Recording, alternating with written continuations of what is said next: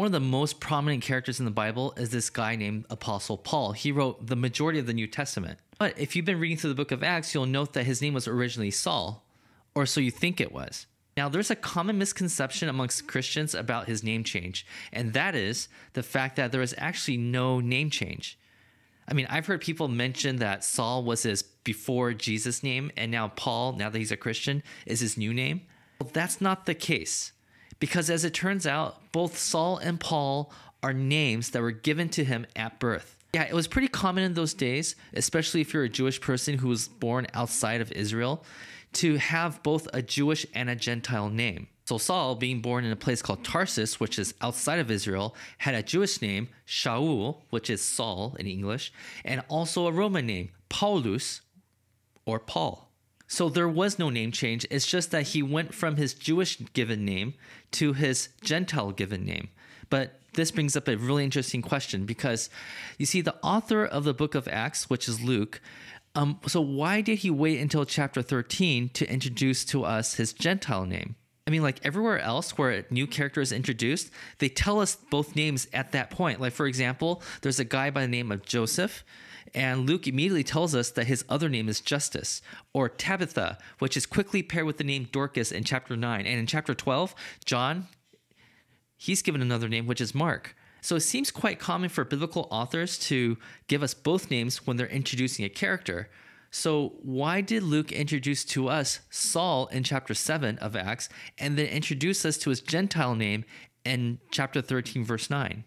So in the very beginning of chapter 13, when he is still called Saul, we find out that Saul goes to an island called Cyprus. And there he's invited to meet the most important person on that island, a proconsul by the name of Sergius Paulus. Then it says that Saul's teachings, which the intelligent Sergius Paulus listened to, caused him to become a Jesus follower.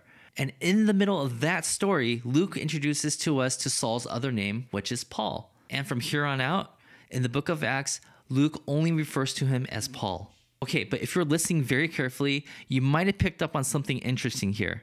The name of the proconsul is Sergius Paulus.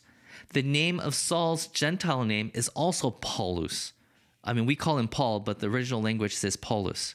The proconsul and the apostle has the exact same name. Then, in the very next story, we're still in chapter 13, we discover that Paul is in a synagogue giving a Jewish history lesson. Now, I want you to keep this in mind. When most people in the Bible, like when they're retelling a shortened version of Jewish history, they usually skip the parts that are shameful and not important. But in Paul's retelling the story, he includes a character from the Old Testament that is often skipped. He brings up an Old Testament king by the name of Saul. You see, King Saul is often skipped because he's known as a king that failed. I mean, people are more interested in the king that came after him, which is King David. But Paul does it anyways. Included in his version of Jewish history, King Saul makes an appearance, and Luke, for some odd reason, decides to point that out by recording that for us. Well, in his essay on this very topic, scholar Stephen B. Chapman of Duke Divinity School, well, he makes a really interesting point. He argues that Paul was very much aware that he had a very similar life as King Saul of the Old Testament. Like, for example, they were both called Saul, and they both came from the tribe of Benjamin. Another thing is that they're both part of a chosen group of Israel.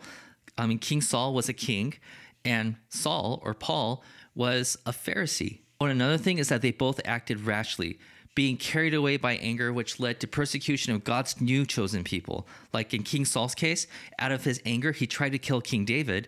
And here, Paul, out of his anger, he tries to kill Christians. So they have a lot in common, but there's also some huge differences between the two, and that's what Luke is trying to point out here. You see, when Paul encounters Jesus, he repents right away and becomes a champion of the very people he persecuted. See, Saul, he never repented, and it drove him down into this very chaotic life, and eventually it led to his defeat. And Luke really wanted to differentiate his Saul in this story from the Saul of the Old Testament. Okay, so let me put it another way. Saul just met a proconsul on the island of Cyprus. A proconsul is a very powerful person. He's not quite the king, that's Caesar, but beneath him, he is the most important person on that island. So he's kind of like a king. So there's a King Paulus in the island of Cyprus, and then back in Israel in the Old Testament, there was a King Saul. And here, Saul of Tarsus is standing at a crossroads. On one hand, the road leads to an identity associated with the failed King Saul of Israel, and the other is a Gentile proconsul he just met who was extremely open and willing to accept the message and implications of following Jesus. He intentionally places his story between the encounter he had with the proconsul Paulus and him talking about King Saul.